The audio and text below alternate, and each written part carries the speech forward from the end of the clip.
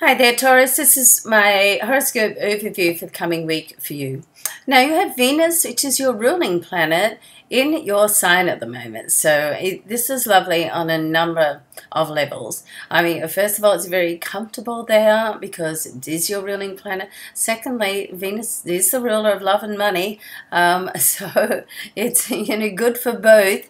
And you have to remember right now this week, though, we're in the storm part of the Mercury retrograde. Okay, so things can get a little bit confusing. So you want to just watch that because Mercury is in your area of communication.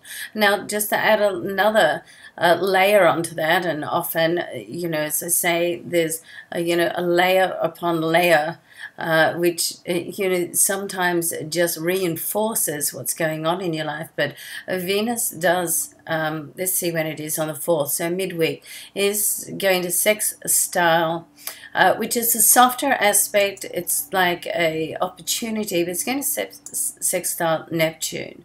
And Neptune is in your area of friends. So while this period of leading up to Mercury retrograde, you want to just make sure you double check everything. You want to make sure that you and a friend are on the same page, so to speak, okay?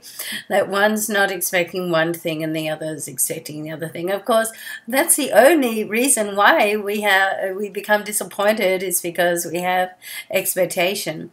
I'm not saying not to have expectation, but you want to make sure, number one, it's realistic. Number two, that you're both, sort of walking along the same path, so to speak. All right, so let's have a look at what else is happening. Mars, of course, is still in your solar 6th house for another month. It's out of retrograde now over the last, week or so, and that's going to really it's in your work area of life, so things can really start to go ahead here. Now, of course, if you've got anything that needs to be finalized this week, then get to it before, even though we're already in the process of what's called the storm, about to go retrograde. Early this week, I would start to tidy up things, and if you want to have a heart-to-heart with someone, early in the week's better to do that. If you want to sign a contract, same thing, okay?